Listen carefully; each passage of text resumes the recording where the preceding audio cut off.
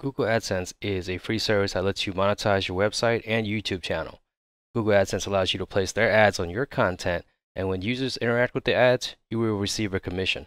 But before you apply for Google AdSense, you should watch my video on Google AdSense rejection and how to get approved.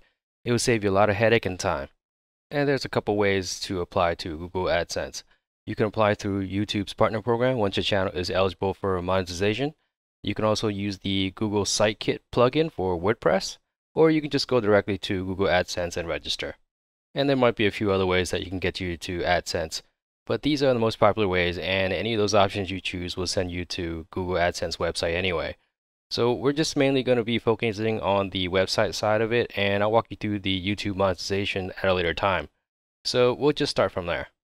So the first thing you're going to need to do is go to Google's AdSense site, and I'll leave the link to it under the like and subscribe button below if you want to follow along. So this is what the Google AdSense homepage looks like, and you can browse around to see what it has to offer. But apparently it recognizes my cookies and lets me know that I have an account that's associated with AdSense. But instead of signing in, I'm just gonna sign up so you guys can see. But you can always sign in and do it that way if you want. And then we're at the sign up screen. And pretty basic stuff here, just put in the name of your website, which is required. But if you do need a website, go check out my video on easy ways to create a website. And once you put the website address in, you can enter the email you want to use, and you can choose to receive information from Google. I'm just going to choose no for this example, but you're welcome to do so if you wish. And then hit the save and continue. So now you can change your info if you forgot something, and then select your country. And I'm going to select the US, and then I want to review some of the terms and conditions, and then check the box and hit create account. Cool, so now our account is created, and they have a little quick start guide that pops up, and we'll just select get started, and it immediately takes you to the payment address details. So the very first thing you'll be able to edit is the account type, and you can choose from two different types. You have the individual or business. Essentially, payments for a business account are sent to the business that you specify, and payments for an individual account are sent to the payee of the account here. And this is very important because you can't change the account type after you activate AdSense. The only way to change this after activation is to cancel your existing AdSense account and open a new account with your preferred type. And I'll leave a link in the description where you can find more information on this. And then you want to enter the address of your business or the address of operations. The phone number is optional, so we'll skip that and then hit submit. Then it'll take us over to verify our phone number. So unlike the address info from earlier, you are required to enter a valid phone number to activate your account. Once you enter your number, you can then request a text message or a phone call to verify the AdSense account. And I'm just going to use text, and I'll receive a verification code on my phone, and then I'll just enter it here and press submit. Alright, so once you are verified, it's time to connect your website to AdSense. First, you need to make sure your URL of your website is correct. If it isn't, you can edit it here. If you're using an HTML editor, then all you have to do is copy this AdSense code. You can either select the whole thing and copy it, or just click on the copy link right below here. Then go to your HTML and find the header section, and then paste that script in the header section like this. And once you're done pasting the code and saving your script, then just go back to the AdSense page and check the box to confirm that you pasted the code into your site, and hit done. And it'll start to look for your code, and it'll try to find it, and then you're done. Now all it's left to do is wait for Google to verify everything is in working order, and you should be good to go. But if you're using WordPress and don't want to deal with the coding process, then we could just use Google's very own plugin.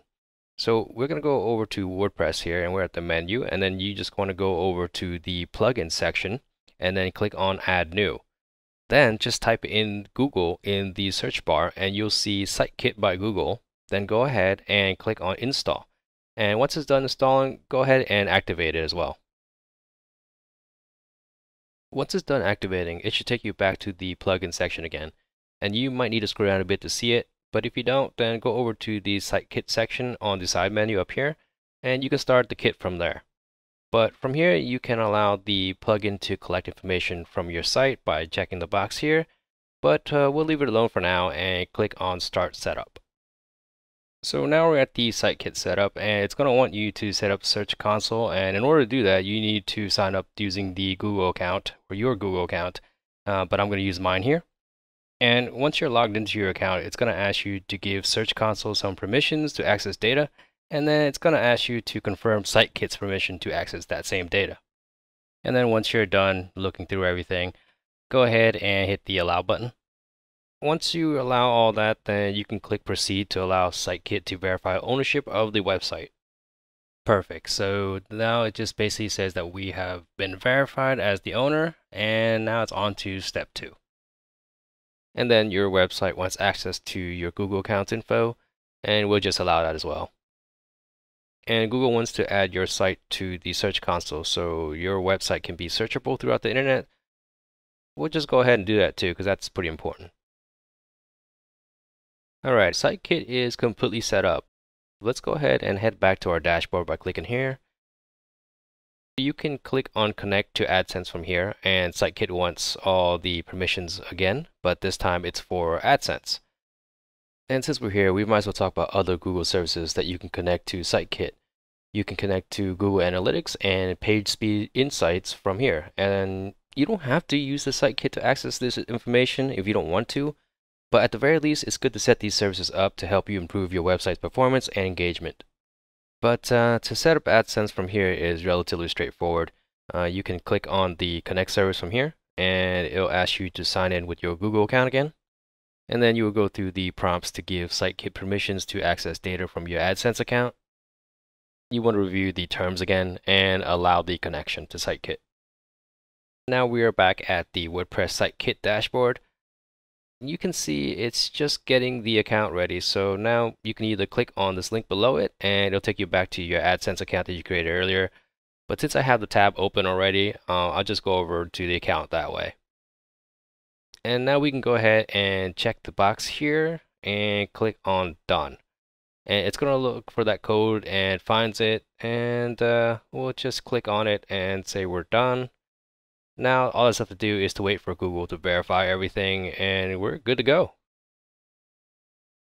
And like I said on my video on how to get approved with Google AdSense, it took me 4 days for them to approve my application, but yours may vary depending on your situation. I know with switching to different pages and clicking on different things that this might seem confusing on what we just did, but essentially we used our Google account to create a Google AdSense account, and then we use our Google SiteKit to verify and connect our website to our AdSense account, thereby eliminating us from copying the code through our HTML or through our hosting services. And aside from the business type, you can change your information for your Google AdSense account at any time if you realize you made a mistake, or if your business has changed, so don't stress out too much if you made a mistake along the way of creating your account.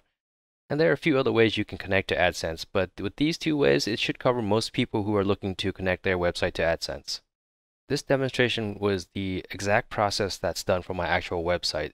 So if you're interested in seeing how the ads look, then go ahead and visit my website at hvxfocus.com. And if this was helpful, then hit that like button. And if you want more content like this, then subscribe to my channel so you don't miss the next new video. As always, thanks for watching, and I'll see you in the next video.